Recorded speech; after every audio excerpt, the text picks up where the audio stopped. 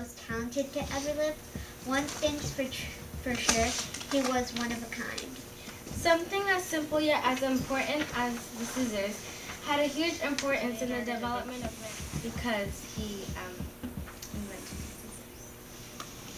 Another thing a lot of people don't know about me is that when I was 14, I was an apprentice for another famous artist named Andrea di Cion, also known as Verrocchio. Verrocchio was a very, very talented painter.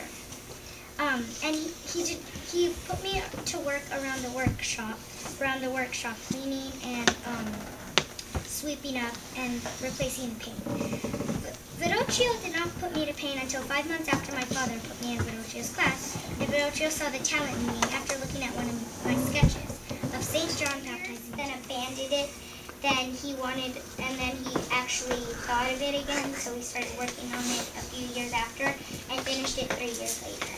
And then, unfortunately, that birthday present was never gotten to a birthday present because King Francis I bought it on a trip to a neighboring kingdom, and that is why it's so famous. Because the king showed it to everybody in Milan and Italy, and Leonardo was just a very good painter.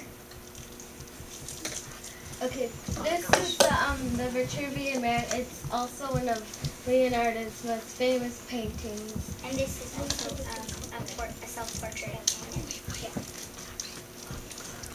Yeah. Oh.